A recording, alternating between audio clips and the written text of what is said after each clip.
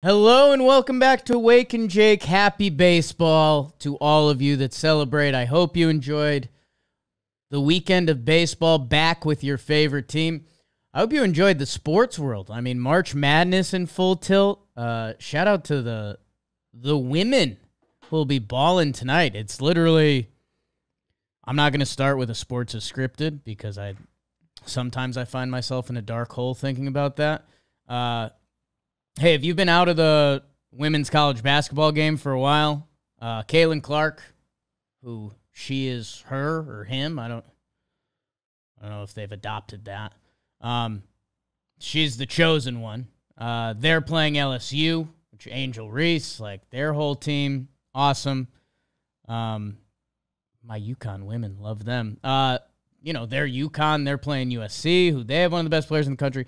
I didn't expect to do any of that, but check it out because the men's college basketball was really good this weekend too.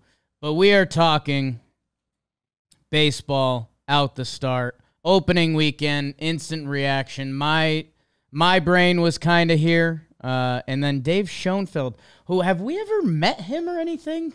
Who are you? I don't think so. Who are you, Dave? Reach out. Guy in my town who grew up with a similar name. It's not him, because the guy I'm thinking of is the father of somebody I know. But I'm messaging Passon right now. Who is Dave Schoenfeld? I read his stuff. Because he came out with, it's baseball, it's a long season.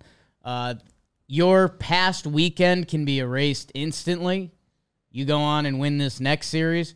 You reel off a week of wins, and you're the New York Mets, and it can all change. I don't know if they're the perfect team to do because I don't think it's all going to change there.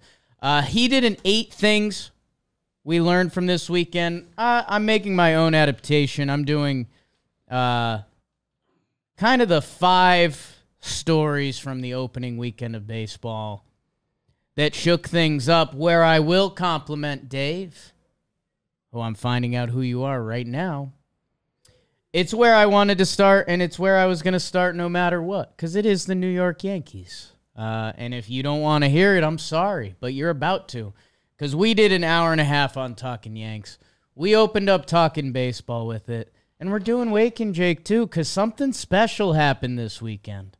The new-look New York Yankees went into Houston. They swept them for 4 games. The Houston Astros that have been the Yankees' nightmare for the past 7 years now. Minute Maid, where there's a lot of bad memories. The Yankees went in. They came back the first 3 games coming off of a year of anemic offense. So that's if you're checking boxes along the way with me, last year the Yankees offense was atrocious. When you were looking at stats, the only teams that were worse were the Oakland A's. Were the Guardians last year? the Tigers offense last year, the stat page was awful. I mean, the Yankees offense was atrocious. Whenever they'd go down in games, it just felt like it was over. A 2-run lead everything felt double. A 3-run lead on the Yankees last year felt like a 6-run lead. 2 and 4, 1 and 2. There's your math pod.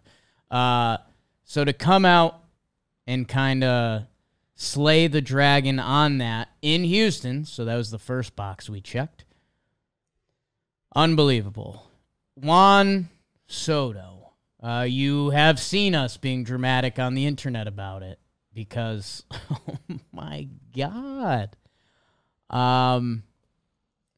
You try not to be overreactionary in baseball. There's 162 games, but it's the opening weekend. It's our first taste of the new ice cream flavor. It's fantastic.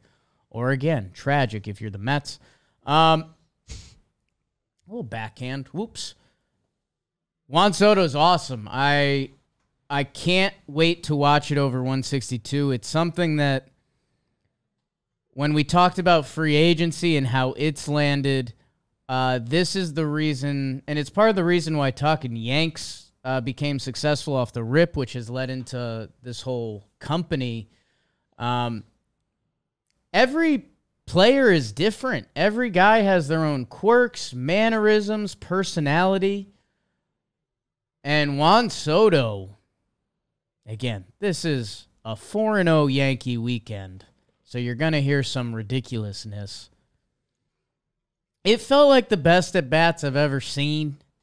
And maybe that's dramatic, and maybe I won't be saying that. Maybe there'll be a Wake and Jake episode in July where I'm like, okay. With the New York Yankees, who are we've gotten to see A-Rod. Mm-hmm. And this is where I want to scope it down to Yankees in a non-knocking the Yankees ways. When you watch your team, you watch them every day. So if you're a throwback Orioles fan and you watch Cal Ripken every day, you'd be like, "Man, Cal Ripken." I haven't seen guys play like that because you saw Cal Ripken play every day. What's another team? The Pittsburgh Pirates. Andrew McCutchen? I don't know.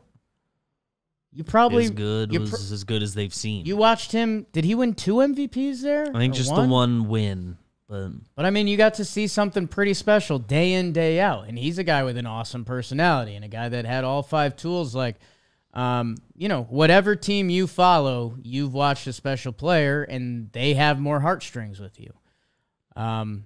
Yankees, we've been lucky enough to see a ton of sick players, man. I mean, Jeter, Rod, Bernie, a lot of heartstrings there. Tino, Robinson, Cano. About to say Robbie. Hall of Fame level baseball players. Aaron Judge just broke the home run record. Mm-hmm. We watched a very special season. And maybe that's where Yankee fans get to update from Jeff Passan. He's a dude he writes a ton and has been here for 20 years. Okay. Shout out Dave Schoenfield.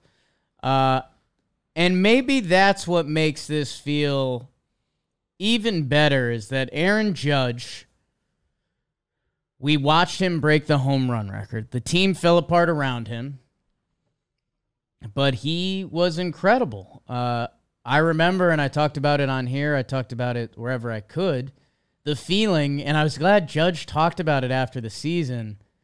He hit a double. There's a standing ovation before his at-bat. I think he was at 59 home runs, and he hit a double, and there weren't boos in the stands, but there was that negative murmur. Like when this it was unbelievable. I've never seen a double met with that response. Like I can't even imagine. No, because I was just gonna say someone going for the cycle, but if someone going for the cycle hits a double, I don't know. You're kind of it's a big part of it. You're kind of daydreaming for a second. Aaron Judge, who has incredible plate discipline, a really good on-base percentage, broke the home run record in front of our eyes. What Juan Soto did this past weekend, I don't want to say was more impressive. Aaron Judge broke the American League home run record. Sorry, Barry.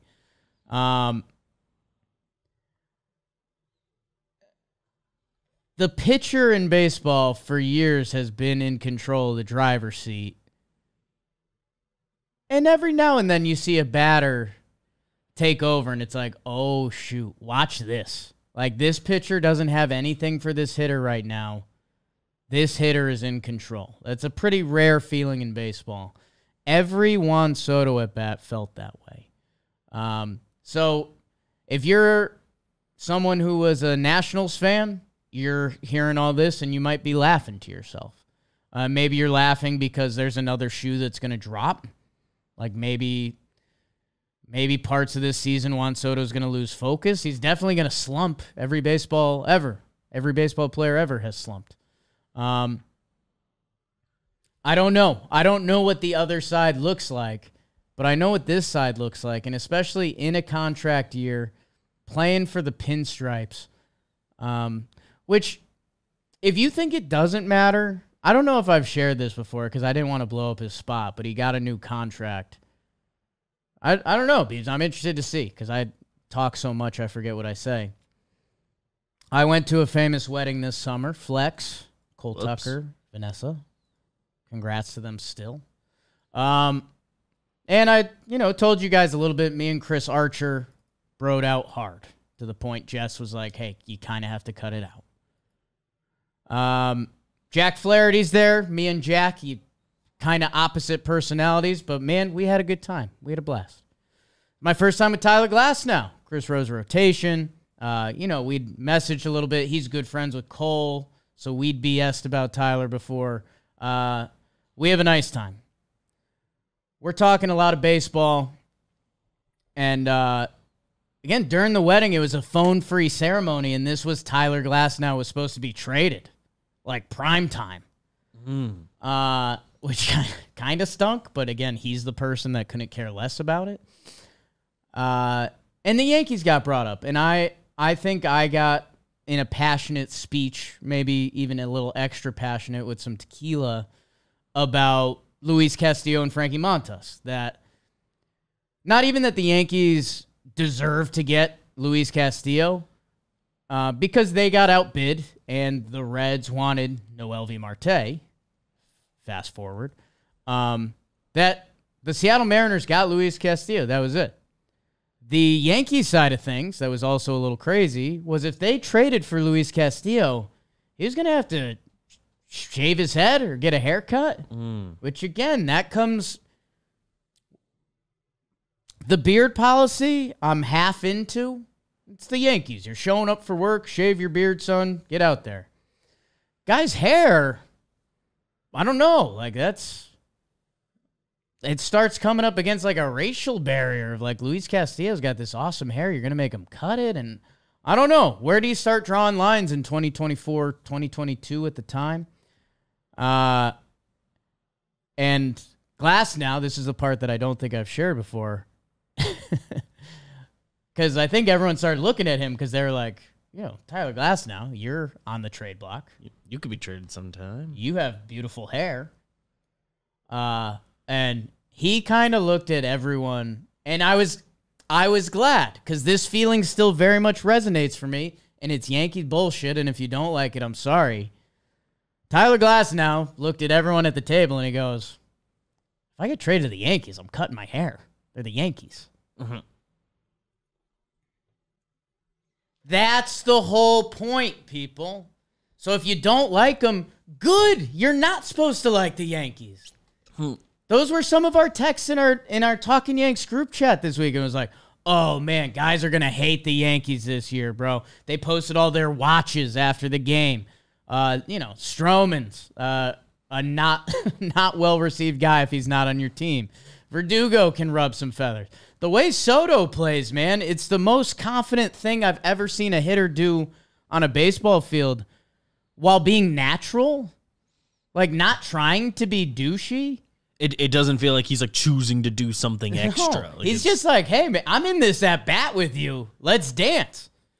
Like it's all. You guys know I'm in a Game of Thrones kick, so some of you might get this, but it's like it's Arya learning from her dance partner in season 1. Like, hey, we're here. Like, let's boogie a little bit. Let's groove. I think the Yankees are going to be hated this year, and that's a good thing for Yankee fans. Because if the Yankees are hated, that means they're good. Juan Soto's already, he basically dropped his "they don't boo the bad players" lines. He expects boos, because he's that good. The other thing is Judgy barely participated this series offensively. Same with Gleyber Torres, who those two were the only offense last year. Some hero ball efforts from Oswaldo Cabrera. You're not sure how much that's going to continue, but looked nice. Nice to see for a series because he didn't have a lot of those last year. Verdugo looked fine. Rizzo's back, and he didn't go nuts. But, man, the New York Yankees had a swagger to them. Incredible at-bats up and down the lineup. A little small ball, some power. Volpe looked incredible. It'd be interesting to see if he's in the lineup tonight. He had a bad case of the Mexicos, which I will say to him and whoever else on the Yankees gets sick. I had that, Montezuma's revenge. I think it's traditionally called that. One of the worst 24 hours of my life. Whew. I didn't have insurance at the time. I thought about going to like a hotel in Mexico. I don't know. The dark thoughts started spinning really hard. And then right around the 24-hour mark, I started getting better. There was a light. If I didn't get better at that point, I was going to a hospital. Enough about the poops. The New York Yankees are the story from the opening weekend of baseball.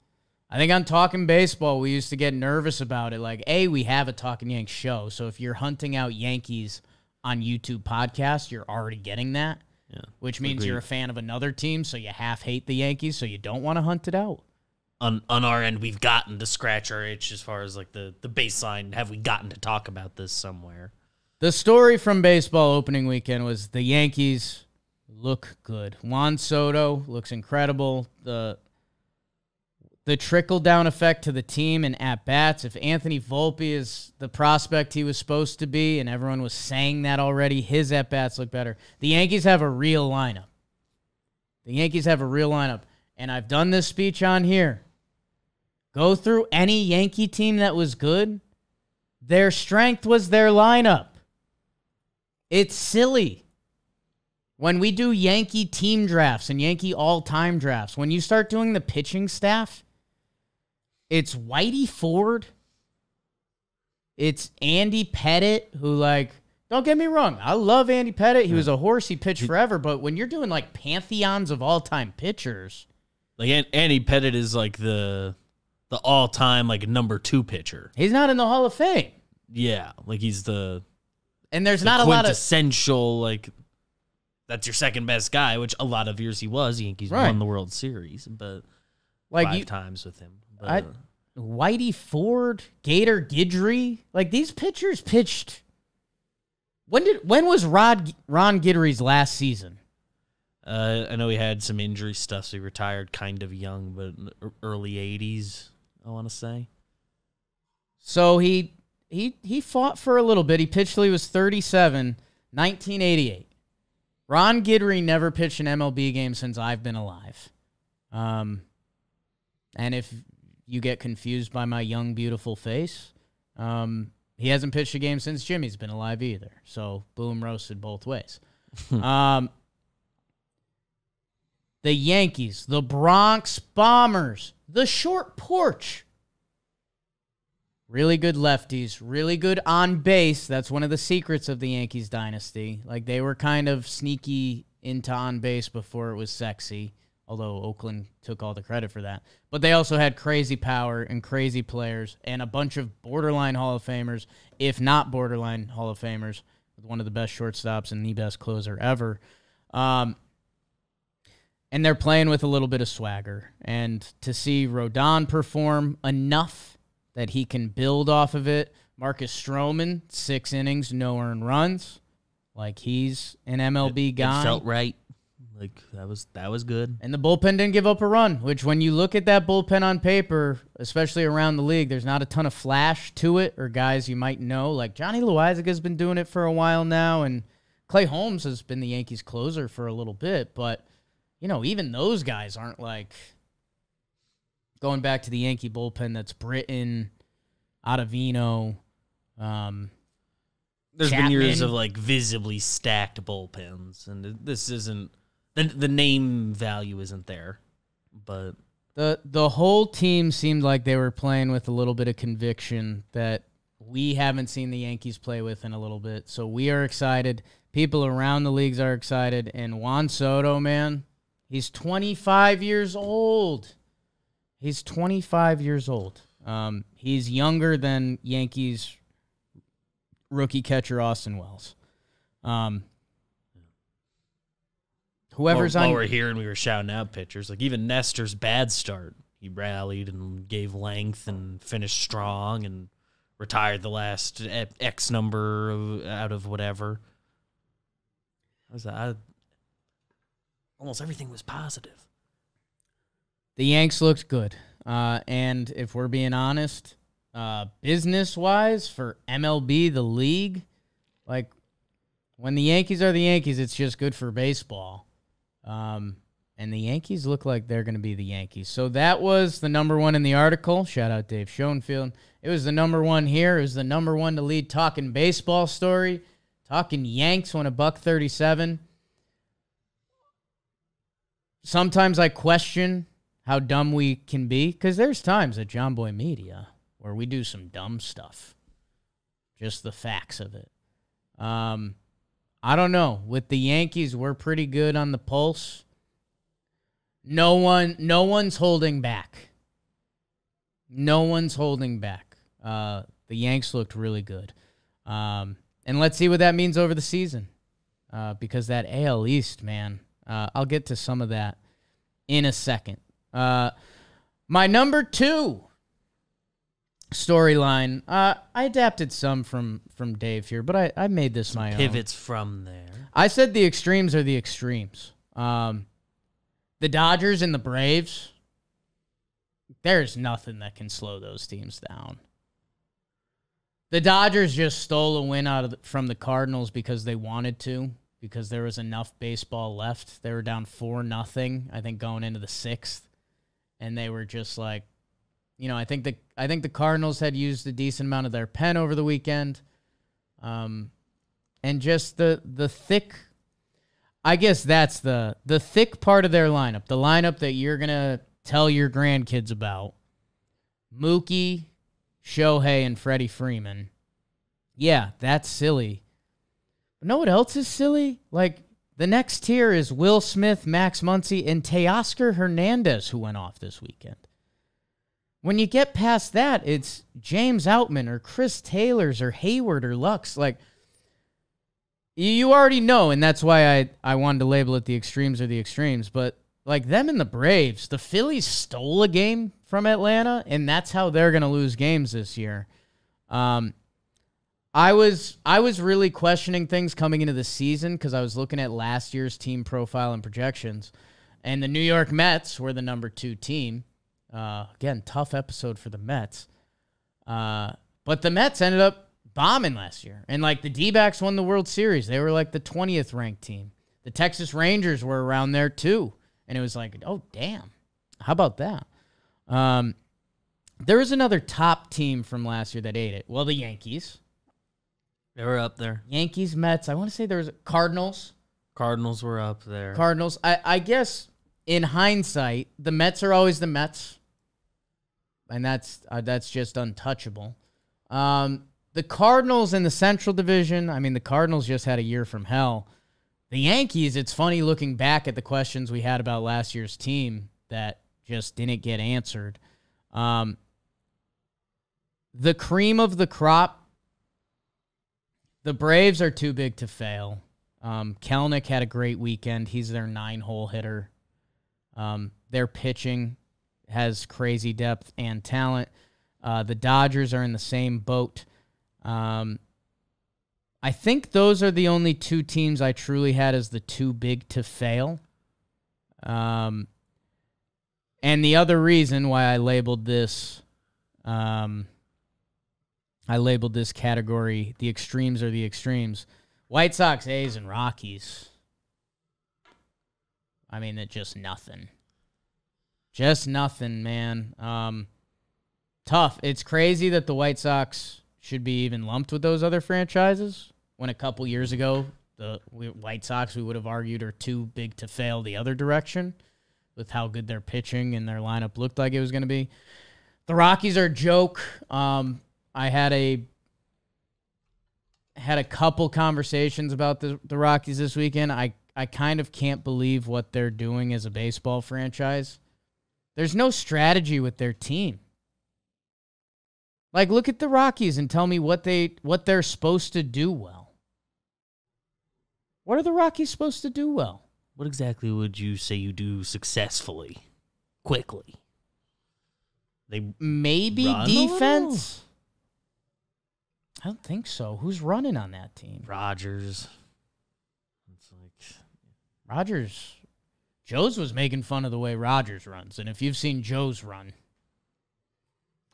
maybe defense like Doyle, Tovar, McMahon, Rogers, Nolan Jones. Okay. They can pick it a little bit. Their defense won't lose you the game. I know pitching's tough there, but how have they not hired like whoever runs the Rays bullpen? Like there's somebody smart enough to figure it out in the world, and they haven't. The other team plays at Coors too, and I know while I'm saying this, I've been a Coors Field defender, and or on the Rockies side, because it is tough when they go on road trips and it looks like pitches move more. But we also have new technology that it feels like we can be training for that and getting better. I don't know. The Rockies are directionless. When have the Rockies been on, like, no, every year they come out with, like, best farm systems? I've never seen the Rockies on that. Don't think so. Never. Maybe, like, going back to, like, when Tulo was coming up, like, he was a big prospect. Was there a time when Tulo and Arenado were both prospects? And by the way, is that the only time the Rockies have ever had success? Like, how is this team never fully invested in the farm? Or how have they never paid more for free? There's just no direction. So that's one of my annual Rocky rants. White Sox are down bad right now. I do think they have kind of like a rebuild plan that the direction is there. It's one of the uglier rosters to just read through, particularly on the pitching end. And then Oakland, I mean, you guys know what's going on there. But. So I think just seeing those again after doing a year of analyzing what's on paper and this team looks good and, oh, they added this. Dodgers, Braves, too big to fail. You probably already knew that. The other teams are too bad to fail.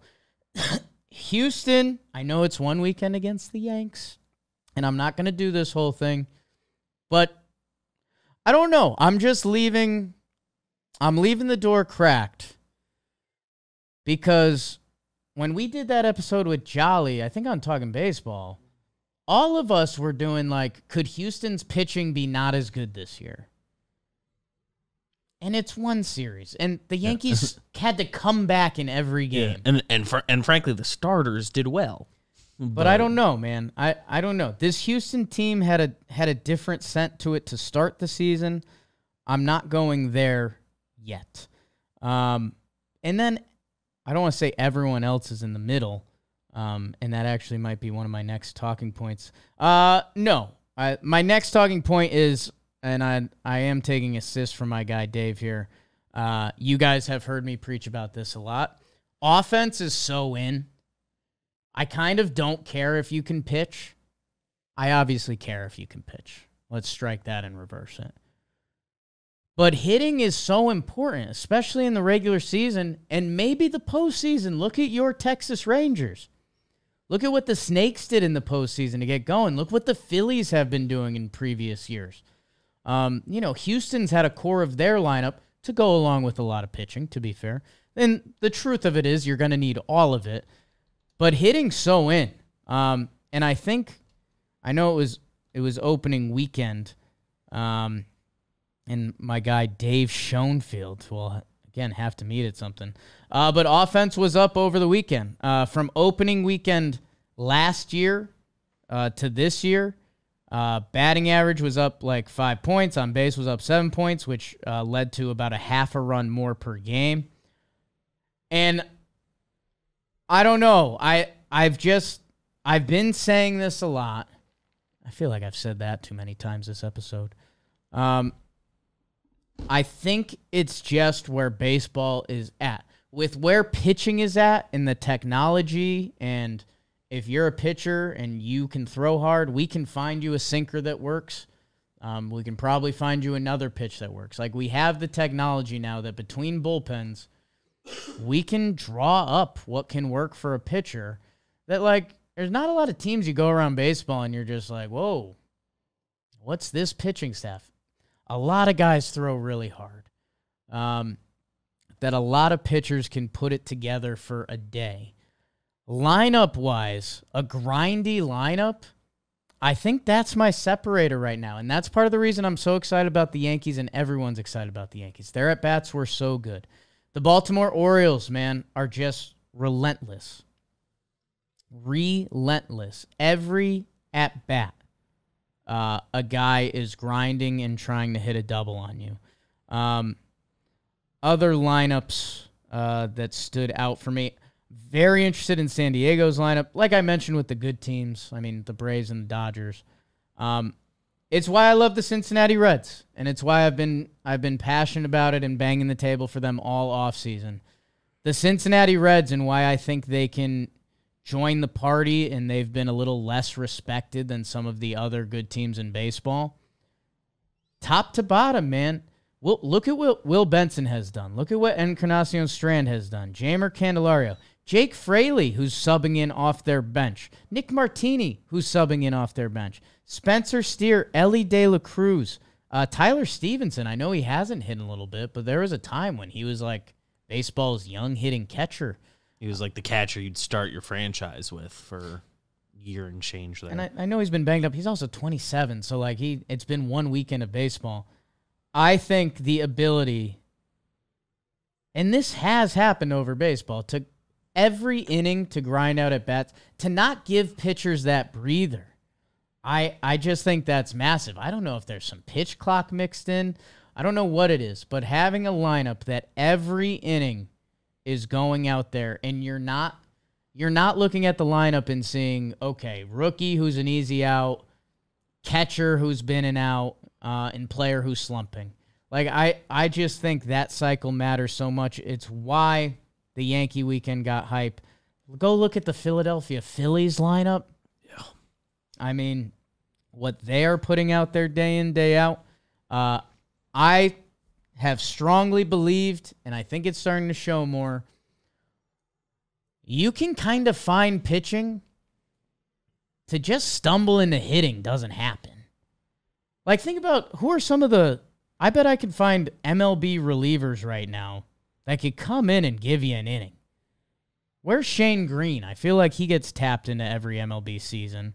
Yeah, there's, like, to a degree, pitching can be, because you need guys with the ability, but you can be coached and big brain a little bit, find the matchups you like, find the guy who can't hit this pitch, you have to be a good hitter. And I know there's the occasional platoon advantage and all that, and the occasional plug and play.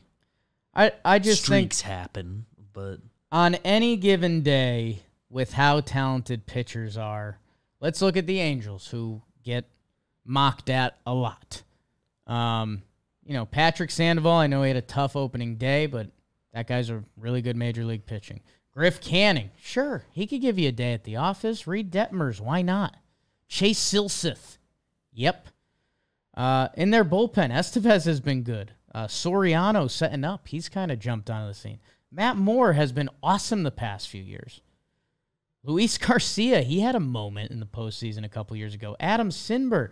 Zuniga is in the pen for them. Remember WBC? That guy came out just chucking a bill. And that's like the depth of the Angels bullpen. They've got guys at AAA. I've seen Kenny Rosenberg. Zach Plesac. I know Zach Plesac's fallen out and the baseball savant's ugly, but like that guy is just a AAA floating pitcher now. And on a given day, could he give you 5 innings? Absolutely. Getting guys up and down the lineup that can grind out at bats and give you a day, I just think that's become the tougher thing to find, where it used to be finding an ace in a rotation, but almost that's out. Being an ace isn't an out, but you can find pitching and guys that can throw hard. I think to find guys that can give you at bats, I think that's tough. A's still on the Halos. Okay. This ended up being the perfect example. Here's 4 guys in the Angels bullpen that if I told you were in the Major League bullpen, you'd be like, oh, okay. Yeah. Ben Joyce, one of the top picks out of Tennessee, throws 100. Sure, Ben Joyce, currently at AAA. Jimmy Herget, friend of the company. He's been up and down, kind of in that reliever cycle. There's been times where he's been the setup man. There's been times when he's had some tougher times at the office. Whatever. Jimmy Herget can get you an inning. There's funk. Easy. He's gotten a lot of innings. Hunter Strickland, a John Boy Media favorite. He's pitched a lot of baseball. Amir Garrett in the AAA Angels pen. So this is the kind of pitching depth that I'm talking about. I'm sure Amir Garrett could go out and have a great month. Find him some lefty lanes. You're telling me he couldn't give you 10 games, 11 innings, and a 1.4 ERA? Like, he's done that, and he can do that. To find you a 7th hole hitter that can give you an 800 OPS, not as easy. And that's where I've been banging the drum on this offense thing, and I think it matters. And that's where I want to take it into, again, kind of another category. My 4th point, I didn't label this well. I labeled it intrigue peaking. It's just a really bad way to label it.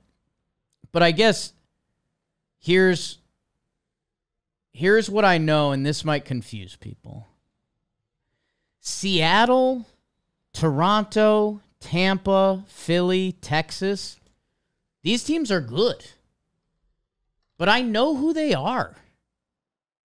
Like, Philly, they kind of have a sneaky, crazy resume going right now. Toronto's still Toronto. They're going to pitch a little bit. There's going to be days where their dudes go off offensively. Tampa's Tampa. I mean, that's the easiest thing to label ever. The Seattle Mariners, I think there's going to be days where they get special pitching. I think there's days their guys go. There's going to be days when they get enough offense. We kind of know what they are. The intrigue peaking teams that I wrote down Boston. They danced with Seattle this weekend. They've got a funky looking team going right now. But think about the speech I just gave. The question with Boston is, can they pitch enough? And they've got a couple guys that can pitch enough. Bayo, everyone's waiting for the next step. Still very young. Cutter Crawford, sneaky, was good last year. Pivetta, the stuff has always been there. So if is that light bulb going to go on? Whitlock and Houck are two talented pitchers. Most people's questions about them are, can they hold up as a starter throughout a season? The bullpen looks thin on paper in Boston, but it goes back to the whole speech I just gave about hitting. And they've got guys in their lineup. If Tyler O'Neill goes off, which he did this opening weekend, they're going to get offense between Devers, Story, Yoshida, Duran. I don't know exactly what it's going to look like. The other thing that Boston kind of turned some heads with this weekend, and this is where I do need to give Mr. Schoenfield the assist, outfield defense.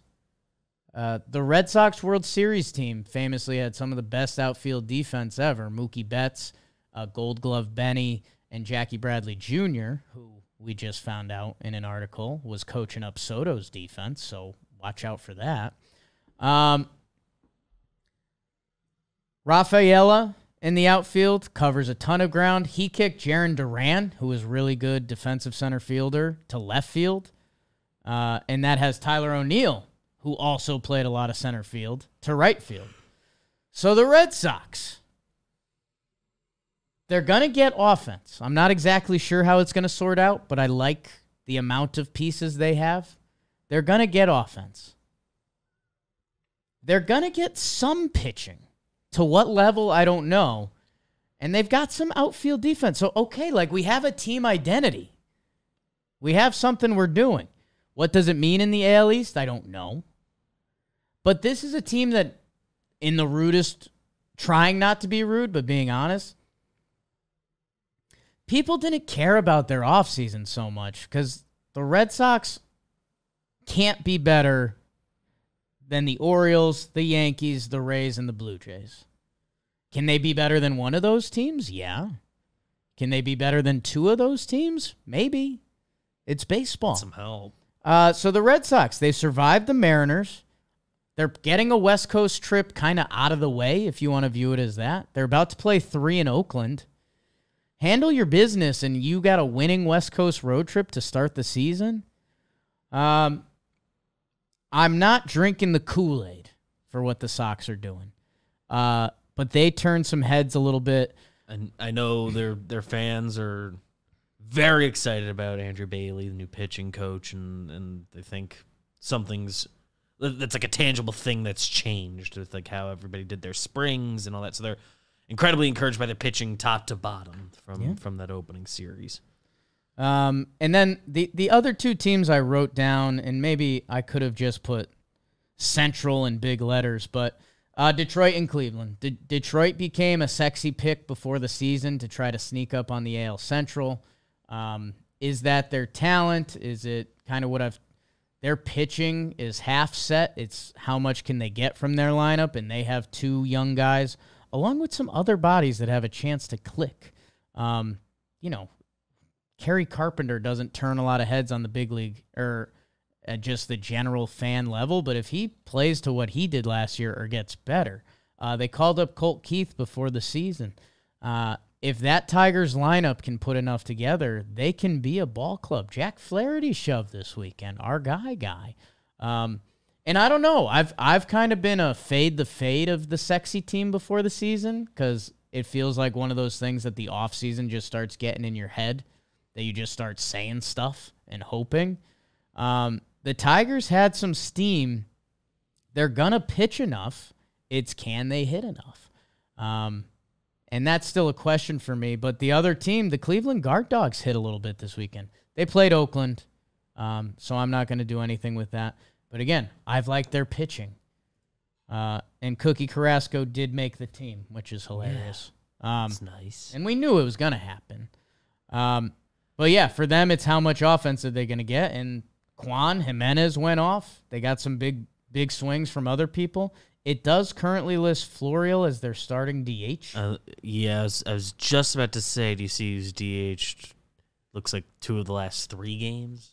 And it is Estevan Florial. I mean, that's wild. I kind of need to tell Jimmy that on camera. So yeah, that just talked myself down from Cleveland. But there's intrigue in both Central Division. I could have put Pittsburgh on this list. If you listen to our team profile and projection on Pittsburgh, I was dead set on taking the under. And then I kind of looked through their lineup and I was like, wait a second. The Pirates have a lot of things that can click. It's a sneaky, complete lineup. Like, hey, you give me a 1-1 pick at catcher hitting 7th, Henry Davis? I don't know. What are we saying about him at the end of the year? Rowdy Tellez got the contract from them. He had a big homer over the weekend. He's put together full MLB seasons. If he does one of those, that lineup is very interesting. Old McCutcheon has just gotten on base the past couple years. Jack Sawinski can hit. Ke'Bryan Hayes. I've had Pittsburgh Pirates fans telling me how good he is. The weird thing is I've been agreeing with them. They just want me to put him as the S-tier third baseman, which he's not. I hope he's competing for it. If he does what he did last year for a full year this year, we'll talk. Give me a full season. Let's see it. I am excited about him. Connor Joe's raking. Brian Reynolds, O'Neal Cruz. I was pretty dead set on taking their under, and I took their over on the team profile and projection because I think they can get enough out of the lineup. I was originally scared by their pitching, but now they're pitching. Jared Jones, a kid, gave them a good outing. Mitch Keller's Mitch Keller. I think he's a pretty good 28-year-old arm kind of peaking. Is he a 1? Is he a 3? I don't know, but he's going to give you good MLB outings. Martin Perez. That guy's pitched in the show for a while. He can drop 7 shut on you. He can also get knocked around some days. Eat some innings at least. If these Pirates hang around and they call up a Paul Skeens, Quinn Priester's a young pitcher for them. I don't know. The intrigue level got turned up on a couple teams, and it's the first weekend. And what does intrigue mean? Because, again, I want to say it complimentary to the other teams that I kind of know the Blue Jays sauce. I kind of know the Rays sauce. Kind of know what Seattle is. And, 3 of those 5 teams will be good in the playoffs. 2 might get bumped out. And are they going to get bumped out by a Detroit? Are they going to get bumped out by a Pittsburgh? It's early. But that's what I saw. My last one. And Dave Schoenfield had this too. Mets are just a disaster class. It's going to get ugly over there. Opening weekend, you shouldn't overreact, and the Brewers have always had high-end pitching, so to start the season, they saw Freddie Peralta, Abner Uribe. Brewers are supposed to be solid this year. They're always kind of solid. The Mets are always kind of not. This year's not supposed to be a winning year for them. McNeil's getting some hate right out of the gate. Rhyme. Alonso contract year. Sevy, who's, is our guy. We love who Sevy is. His pitching's been kind of tough. I hope I can look back and say it's an opening weekend overreaction. This Mets team didn't have real goals going into the season. A reminder, they traded away Scherzer, Verlander for prospects. Otherwise, those guys could be on this team this year. And I don't know, man. For me, that was just a head turn of like, because I've been saying that in a positive way. I've been like, the Mets might be punchy this year. They don't have real, maybe they'll play spoiler and, hey, JD Martinez is supposed to be on this team. And could that be good for their lineup? I'm Metsed out, man. What I saw this weekend, it was just kind of an ugly reminder. And maybe I'm just being a rude-ass Yankee fan that saw something he liked this weekend. But I'm so turned off by the Mets. And seeing it in Dave Schoenfield's article, that kind of drove that home for me too. So there's a lot of action from around the league this weekend. Long story short, it's 3 or 4 games. Your team could wash that immediately. And I said this on Talking Baseball, but I've been laughing pretty good at like opening day stats. I think Tyler O'Neill's homered in 5 straight opening days. So that's something. Alex Cora was 0-5 on opening day, and now he's 1-6. I think it's just so funny that the second day of the season counts just as much, but nobody cares. Opening day has a mystique. We keep opening day stats, but nobody keeps second day stats. Nobody keeps just like, June 16th stats. They are each one game, a day apart usually. And one has stats for it forever, and one you will never hear about. Quickly Googleable stats. Judge has a hit in all 8 opening days he's played. Look at that. That was one I stumbled into this weekend. I think we may have a fun guest this week. Before I do that, I'll just tell you, and if you need me to dig up receipts again, the UConn men are going to win the national title. And I've been trying to tell you this now. When the brackets came out, I placed my original bet on DraftKings January 2nd, and I think I told the good people here, they're maybe the most dominant college basketball team of all time. Other people are saying this. I saw it click early. Stephon Castle, who's probably going to be the highest draft pick from this team, they were the best team in the country before the light bulb went off for him. And they went on a 30-0 run in the Elite Eight. 30-0 in an Elite Eight game. And I know I was complimenting the women because I think tonight is going to be an all-time night for women's basketball. Whatever you're doing, I beg of you on Saturday to watch the NC State-Purdue game because you just have a dream big man matchup. DJ Burns on NC State is one of the widest college basketball players you've ever seen. Again, I tried to bring your attention. I made BBD look him up after they won the ACC tournament. You got a live reaction on air. He is probably 6'9", 3, blah, blah, blah. Thick, knows it, loves it. He has fun when he plays, and he's so skilled. And he's going to be going up against 7'4" Zach Edey, who kind of plays the opposite way. stoic, mean, and just 7-4 that those two are going to be matched up for 40 minutes. I don't know how it ends. It's probably Purdue, and they're a little bit foul merchant because Edey's just a different size human being. He gets fouled a lot. And yeah, whoever wins that game gets to lose to UConn in the championship. So, college basketball having a moment. I like that for them.